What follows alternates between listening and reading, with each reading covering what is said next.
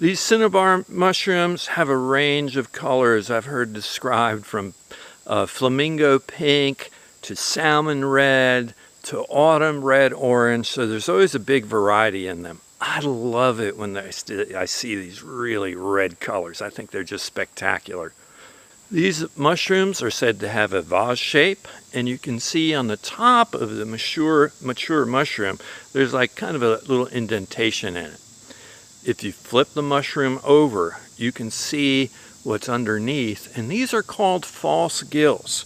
These are not real gills like mushrooms have that release spores. These are known as false gills, and they're more just like ridges as a part of the mass of the mushroom than actual gills that produce and release a spore.